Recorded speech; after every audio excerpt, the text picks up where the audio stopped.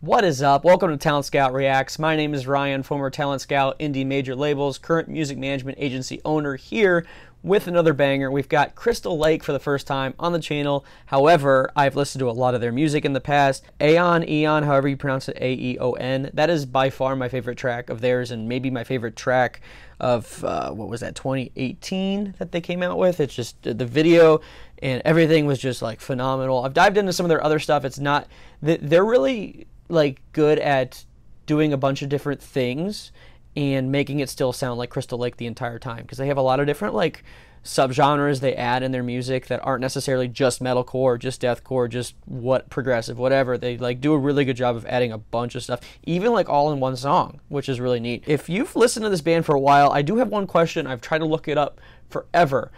Where did they get their name? Because they're from Japan and they're very, invested in the Japanese culture. You look at their social media and everything is a part of that, which is awesome.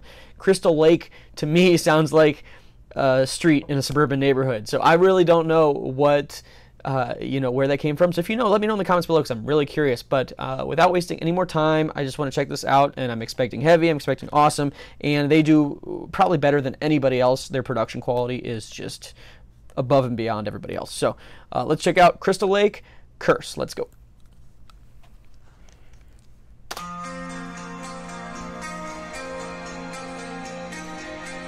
I love that punchy, clean guitar. It already feels epic.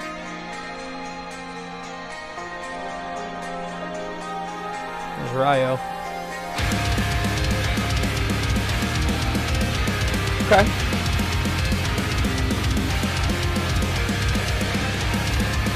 This feels like it's going to be very melodic and big.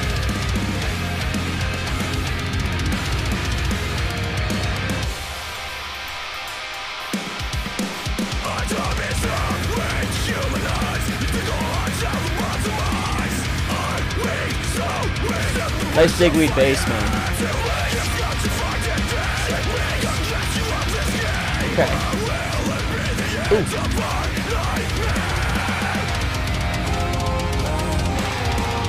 There's a lot going on here. I'm trying to take it all in. Well, that's really cool, the video, how they did that.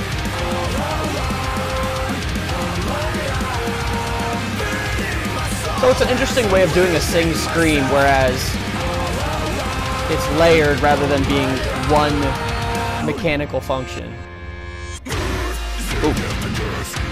See, when you think it's melodic, it's no longer melodic.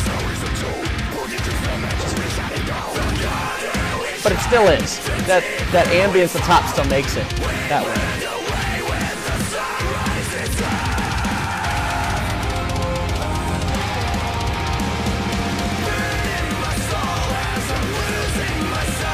It's not a fast song, but it feels that way. There's just so much coming at you. I love the vocals. Feels kind of retro, but it works for this track. Not here. I love this. They have an uncanny ability of sounding heavy and melodic at the same time. A lot of bands can't really capture that sound.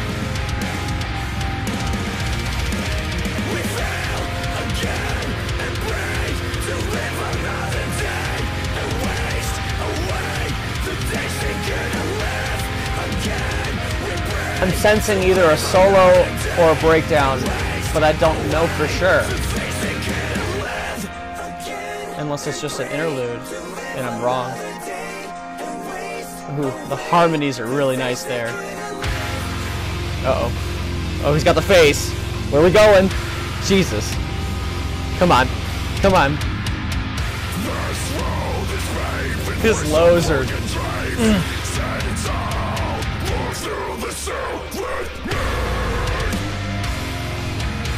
Ooh, okay. So, melodic breakdown.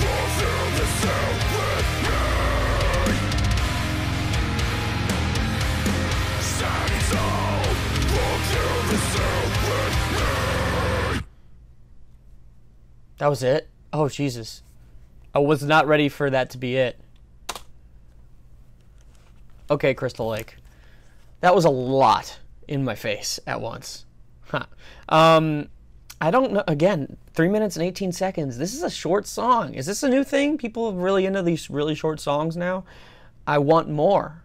And I don't know if this is becoming an intentional marketing ploy where I want more, I'm going to check out the album. It makes sense. But damn, like, this was really cool in regards to, one, mixing melodic and heavy at the same time. It wasn't like their heaviest track by any means, but it really, like, again, fused a lot of sounds together that a lot of bands have a hard time fusing together. So that was really cool. The video, and again, they do some sick videos. This one was like really introspective. There wasn't a storyline or anything, but you could tell that what they did as a band was the storyline, which I really appreciate. The Cleans, again, I said they were a little retro sounding. I got like All That Remains and Trivium vibes from the Cleans, which is something I haven't heard in a long time, obviously. And Ryo has such a good, versatile tool shed of things he can do vocally. So it was cool to see that he could do that too, because he can do everything else. I knew Breakdown was coming because he's got the scary face, and he always does the scary face. And like, it's like you want to know what the fuck he's thinking, because it's like possessive but in a dope way. And he came in there, and that breakdown was like it was extremely modern. It wasn't punchy or like super heavy, but it like kept in like an elongated pattern, which is really cool. And you can always do a lot of like top end stuff on those kind of breakdowns. It's very, like, I guess the best way to describe the song is introspective. It was entranced. You know, it was very melodic, and it made you think about stuff. I don't really have a better way to describe it, but it's really good. So let me know what you think in the comments below. Please like, subscribe, and share if you're enjoying the content. And again, please let me know where Crystal Lake got their name, because I'm super curious and apparently bad at Google. So with that being said, as always, have a nice life.